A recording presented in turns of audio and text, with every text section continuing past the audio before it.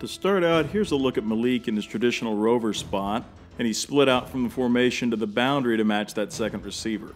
The back's set in the field, so a run's most likely going into the boundary, and so Todd Orlando sends his guys slanting toward the boundary, and you got PJ Locke blitzing from the field to clean up the backside. As the play gets going, you see some great movement and penetration from the defensive front. Chris Nelson makes it all the way to the boundary B gap, and Malik's sitting in great position to read and flow with the back. The back cuts it back inside, Malik folds inside, and boom! Linebacker things are happening, folks. Good job, Malik, and good job, Big Daddy Chris Nelson. Up front, we got a four-man pressure with a blitz from Gary Johnson. The back's set in the boundary, so he's likeliest to run out to the field side, so the pressure's going to slant to the field side to cut him off if he does that. On the boundary, you've got basic quarters coverage. Chris Boyd's got the receiver, Deshaun Elliott's got his eyes on the tight end, and Nashawn Hughes is going to drop into underneath coverage to help out. On the field side, it's two read quarters, with Holton Hill and Brandon Jones taking deep responsibility on the twin receivers to that side. Hill's got all the number one guy outside unless the slot breaks out, and if he does, Hill will jump that out, and then Jones will roll over the top of number one. Anthony Wheeler's dropping to the middle of the field to take on any crossing routes, but what about Malik? Malik gets to be a pure space player here, where he can read run-pass and come down to serve as the force man on a run, but if it's a pass read, he'll wall off the number two and carry him up vertically to the safety, but he'll come off if there's a threat heading into the flat. As the play gets going, it's a pass read, but the key thing here is what the tight end's doing. He's breaking shallow underneath, so Deshaun Elliott releases him and starts looking for work. Now he could roll deep to his side to help out Boyd, but in this case he's rolling to the field side, so you can rob underneath something like a deep dig or a deep post from that slot on the field side. Malik's carrying that slot vertically, but his head's on a swivel, and sure enough, he sees the tight end on the way to his coverage, so he releases the slot, comes downhill, and bang. This makes me happy in my pants, and I'm not afraid to say it. One thing I did not like on this play was Brandon Jones' footwork. He's got to keep inside leverage on number two and squeeze anything that goes to the out, like a deep out or a corner. But he falls for this little rocker step, he drifts outside, and then he has to do a damn baseball turn to get back into the play. Against Sam Darnold, that is a shot to the post. And now I think I know why Elliott was rolling to help out the field side. Here's another look at Malik basically playing PJ Locke's nickel role with Anthony Wheeler and Gary Johnson as the Mac and the Rover in the box.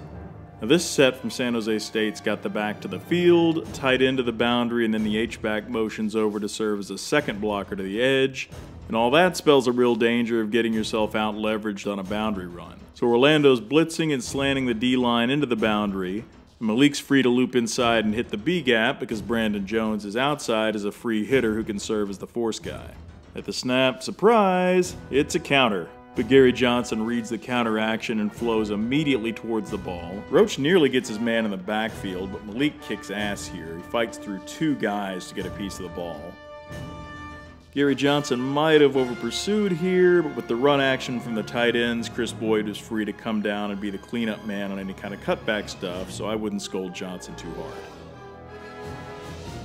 We also got to see Malik do his thing inside the box, getting featured on this play as a blitzer. Once the back motion's out to the boundary, Anthony Wheeler shifts over and Texas has a cover 2 look going to the boundary with Holton Hill playing the flat, Deshaun Elliott with the deep half, and Wheeler carrying the slot up to the safety.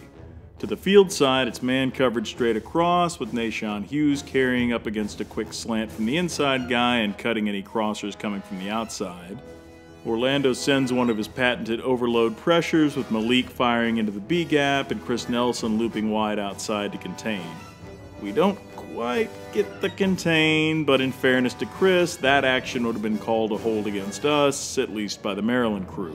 But this is still a terrific job by Malik running down a serious athlete in space.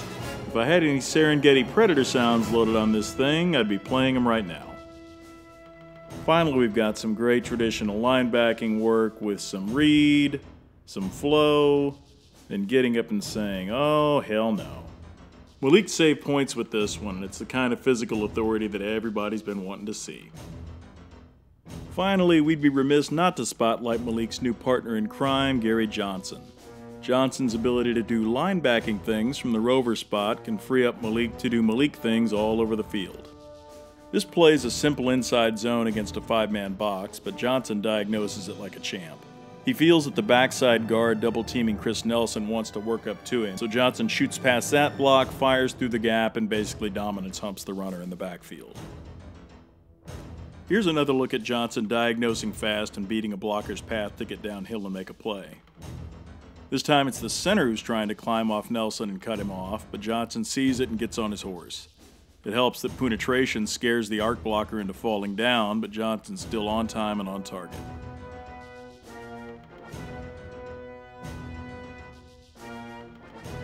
We hope you enjoyed this Barking Carnival Studios production. Don't forget to hook 'em and free Malik.